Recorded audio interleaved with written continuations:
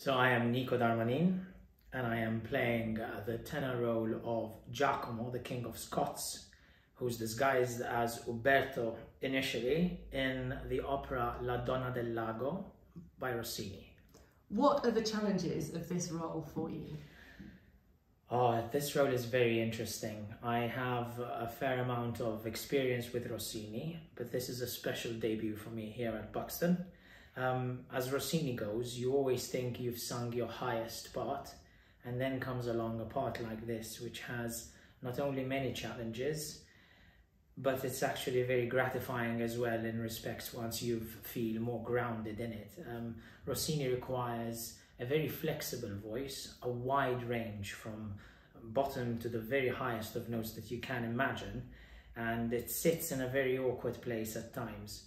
So it's a very intricate job for the singer to sing not only beautifully but also very high. And for us tenors, you need to bring in a certain amount of virility and masculinity in this type of role, especially when you have one of the most amazing pieces of music where you've got two tenors having this high C battle just before the grand battle.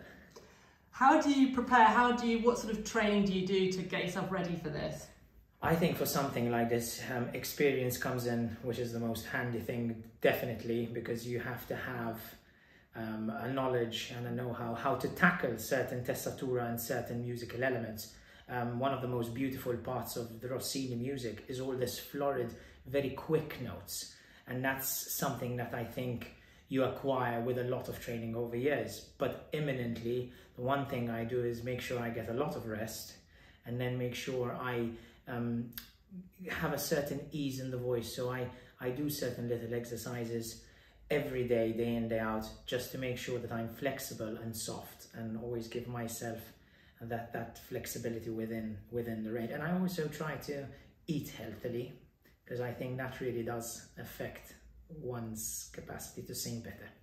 How have you found the festival? How have you found Buxton?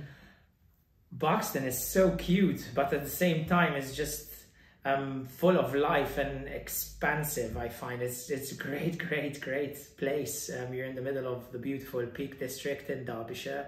The festival has this fantastic energy. You're doing shows day in and day out, and you've given your audience such a wonderful variety of different types of shows as well. For us colleagues who have been here for this past period of, I think, 2 or 3 weeks now, it has been so nice, because we get together and, you know, we mix with the local people and find, you know, the little local coffee shops and all of that, and get to know the people in the region. The theatre is absolutely stunning to sing in, and as well as just, you'd have to correct me, I think it's Victorian period, is it? And it's just beautiful inside, and it's just lovely to have this intimacy between the audience and the singing. It's fantastic. I've had a great time.